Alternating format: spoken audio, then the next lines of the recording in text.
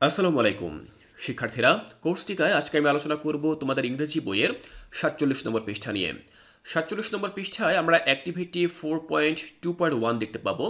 এই অ্যাক্টিভিটিতে আমাদেরকে 5টি প্রশ্ন দেওয়া হয়েছে। এই প্রশ্নের উত্তর কি হতে পারে তা আমি তোমাদেরকে বুঝিয়ে দেব। তো চলো দেখে নিচ্ছি যে এই প্রশ্নগুলো কি এবং এই প্রশ্নের সমাধানে আমরা কি লিখতে পারি।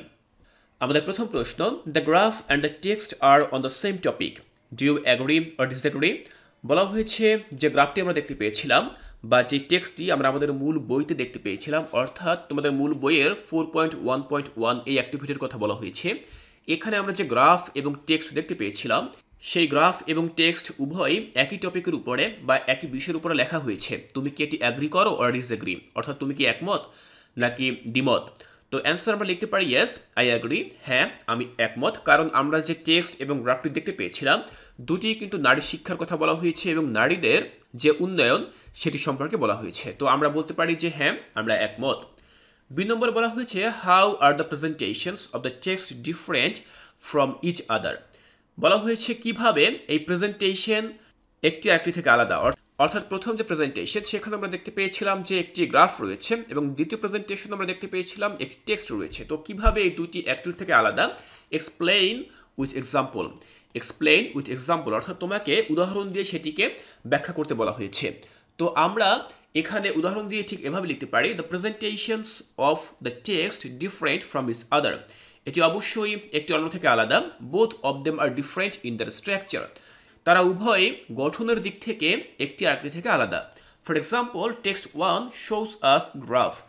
আমরা উদাহরণস্বরূপ বলতে পারি যে টেক্সট 1-এ আমরা একটি গ্রাফ দেখতে পাই, which make us to understand the percentage of female students in Bangladesh, যেটি আমাদেরকে বুঝতে সাহায্য করে বাংলাদেশে মেয়ে শিক্ষার্থীদের যে পার্সেন্টেজ বা যে শতাংশ সেটিকে আমরা মূলত সেখান থেকে দেখতে পাই বা এটি আমাদের বুঝতে সাহায্য করে। It is quite a visual system to make the readers aware about the topic. এটা হচ্ছে প্রায় একটি ভিজুয়াল সিস্টেম অর্থাৎ দৃশ্যমান একটি ব্যবস্থা, যেখানে এটির মধ্য দিয়ে একজন লেখককে অ্যাওয়ার করা যায় বা কোনো কিছু সম্পর্কে সচেতন করা যায়। On the other hand, in text 2 অর্থাৎ দ্বিতীয় টেক্সটে অপরদিকে আমরা দেখতে পাচ্ছি 2 নম্বর টেক্সটে, we see A detail paragraph about the women education and contribution in Bangladesh. আমরা দেখতে পাচ্ছি সেই প্যারাগ্রাফে লিখিত আকারে বাংলাদেশে মেয়েদের যে শিক্ষা এবং তাদের যে অবদান সেটি আমরা বিস্তারিত আকারে দেখতে পাচ্ছি। তাহলে আমরা এখানে পার্থক্য কি পেলাম? পার্থক্য হচ্ছে মূলত প্রথম টেক্সটে আমরা দেখতে পাচ্ছি একটি ভিজুয়াল সিস্টেম, যেখানে আমরা একটি গ্রাফের মধ্য দিয়ে নারীদের যে শিক্ষা সেটি আমরা দেখতে পাই। অপরদিকে দ্বিতীয় যে টেক্সট সেখানে মূলত আমরা কোনো ভিজুয়াল সিস্টেম না, সেখানে আমরা মূলত একটি লিখিত আকারে একটি টেক্সট দেখতে পাই, যার মধ্য দিয়ে আমরা বুঝতে পারি বাংলাদেশের নারীদের শিক্ষা এবং অবদান সম্পর্কে। তো আশা করছি বুঝতে পেরেছো যে কিভাবে তোমরা 2 নম্বর প্রশ্নের উত্তর লিখবে। এরপরে আমরা চলে যাব 3 নম্বরে, যেখানে বলা হয়েছে can you think of any other way to present on the same topic. তুমি কি অন্য কোনো উপায় কল্পনা করতে পারো বা চিন্তা করতে পারো যেটির মধ্য দিয়েও মূলত আমরা এই সেম টপিক বা এই একই বিষয়কে উপস্থাপন করতে পারি? ইফ ইয়েস, যদি হ্যাঁ হয় তোমার উত্তর, হোয়াট ইজ দ্যাট, তাহলে সেটি কি? How is that different from this two, কিভাবে এই দুইটি থেকে সেটি আলাদা? তো শিক্ষার্থীরা, আমরা আমাদের মূল বইতে 2টি উপায় দেখেছিলাম, একটি হচ্ছে গ্রাফ এবং আরেকটি হচ্ছে টেক্সট। তো তুমি কি এই 2টি উপায়ের বাইরে অন্য কোনো উপায় কল্পনা করতে পারো বা চিন্তা করতে পারো যেই উপায়ের মধ্য দিয়ে আমরা এই সেম টপিককে উপস্থাপন করতে পারি? তাহলে সেটি কি এবং কিভাবে সেটি ডিফারেন্ট বা আলাদা? তো উত্তর আমরা লিখতে পারি yes I think throw A pie chart we can present the same topic. আমি মনে করি যে পাই চার্টের মাধ্যমেও আমরা এই একই বিষয়টিকে উপস্থাপন করতে পারি। Pie chart is a circular statistical graphic that represents data in pictorial forms, making it easier to visualize and understand the proportionate parts or composition of a data. দেখো বলা হয়েছে যে পাই চার্ট সম্পর্কে। পাই চার্ট কি? Pie chart হচ্ছে is a circular statistical graphic, অর্থাৎ এটা হচ্ছে পরিসংখ্যান বোঝানোর জন্য। স্ট্যাটিস্টিক্যাল মানে হচ্ছে পরিসংখ্যান, তো পরিসংখ্যান বোঝানোর জন্য একটি সার্কুলার অর্থাৎ বৃত্ত আকারে বা বৃত্তাকার একটি গ্রাফিক বা একটি চিত্র that represents data in pictorial form, যেটা কিনা চিত্রভিত্তিকভাবে আমাদেরকে বিভিন্ন ডেটা বা তথ্য বা উপাত্ত আমাদেরকে রিপ্রেজেন্ট করে, আমাদের সামনে উপস্থাপন করে। Making it easier two visualise, এটা খুব সহজভাবে আমাদেরকে ভিজুয়ালাইজ করে বা আমাদের সামনে দৃশ্যমান করে। And understand the proportionate parts of composition or data of A data set, এবং এটার মধ্যে যে ডেটাগুলো সেট করা থাকে, যে তথ্যগুলো বা যে উপাত্তগুলো এটার মধ্যে সেট করা থাকে, সেগুলোকে আমাদের সামনে খুব সহজভাবে বোঝানোর জন্য উপস্থাপন করা হয়ে থাকে এর তথ্যের পরিমাণগুলোকে। শিক্ষার্থীরা, তোমরা এই মুহূর্তে স্ক্রিনে একটি পাই চার্ট দেখতে পাচ্ছ। পাই চার্ট মূলত এরকম বৃত্ত আকারের হয়ে থাকে, এবং ঠিক গ্রাফের মতোই আমরা পাই চার্টেও বিভিন্ন তথ্য উপস্থাপন করতে পারি। পাই চার্টে বিভিন্ন তথ্যের বিভিন্ন অংশ উপস্থাপন করা হয়ে থাকে, এবং এর মধ্য দিয়ে কিন্তু আমরা খুব সহজেই কোনো তথ্যকে খুব সহজভাবে উপস্থাপন করতে পারি। As pie chart is a circular statistical graphic, যেহেতু পাই চার্ট হচ্ছে পরিসংখ্যানের জন্য একটি বৃত্তাকার গ্রাফিক বা চিত্র, it's different from graph and text. এটা গ্রাফ এবং টেক্সটের থেকে আলাদা। কিভাবে আলাদা? কারণ আমরা দেখে থাকি গ্রাফ হচ্ছে বিভিন্ন লম্বা আকৃতির দাগ দিয়ে তৈরি করা হয়ে থাকে, অপরদিকে পাই চার্ট সেটা হচ্ছে বৃত্তাকার আকৃতির হয়ে থাকে, তাই অবশ্যই এটি কিন্তু ভিন্ন। তাই আমরা কিন্তু 3 নম্বর প্রশ্নের উত্তরটি ঠিক এভাবে লিখতে পারি। এরপরে ডি এ বলা হয়েছে, have you ever experience the same topic presented in different ways? তুমি কি এর আগে কখনো এরকম অভিজ্ঞতা নিয়েছো যে একই টপিক বিভিন্ন উপায়ে উপস্থাপন করা হয়েছে?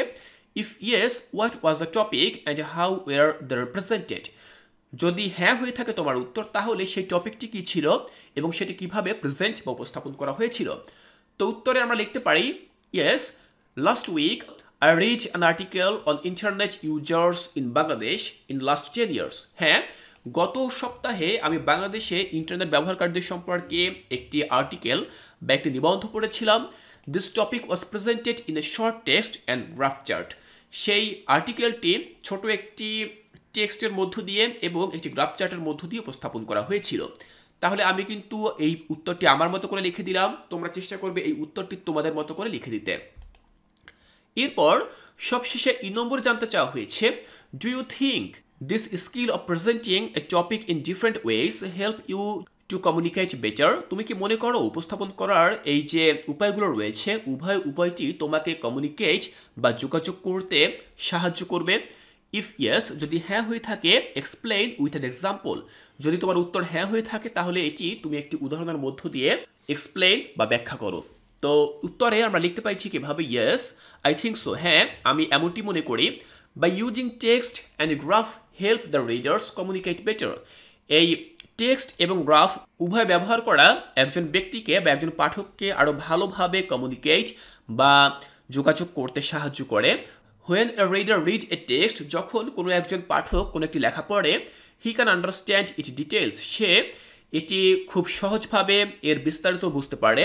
অ্যাট দ্য সেম টাইম, একই সময় when he observe A graph, যখন সে একটি গ্রাফ অবজার্ভ করে বা পর্যবেক্ষণ করে, he can understand the rise and fall of the topic visually, তখন সে সেই বিষয়বস্তুর যে রাইজ অ্যান্ড ফল অর্থাৎ উত্থান এবং পতন রয়েছে, সেটিকে সে ভিজুয়ালি বা দৃশ্যমানভাবে উপলব্ধি করতে পারে বা বুঝতে পারে।